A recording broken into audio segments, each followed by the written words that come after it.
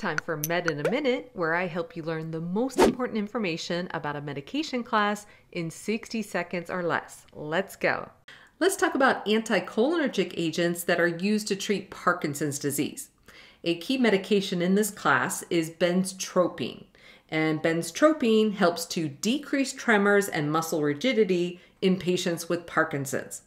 The mode of action of this medication is to decrease levels of acetylcholine in the central nervous system. And our cool chicken hint to help you remember this medication is I pine for a Benz, but driving is hard with Parkinson's. Maybe taking benztropine will help with my tremors.